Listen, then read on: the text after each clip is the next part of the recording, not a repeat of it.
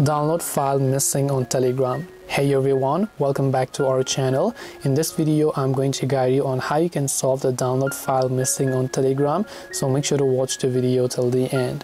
Now, if you happen to download something, but then the download file is missing on Telegram, that is because you have to download it properly. So whenever you open the Telegram app and there's a certain file that you want to download, tap the three dots option next to that file and tap on save to downloads. Only when you tap on save to downloads, that particular file is going to get saved properly. So now you can go ahead and then open up the file manager app, then you can go to internal storage, then you can go to downloads, then you can go to Telegram, and that particular file will show up in file manager. So this way you can solve if the download is missing. Hope this video was helpful. If you have any questions, feel free to leave them down below. Thank you for watching till the very end of the tutorial, and see you soon in the next video.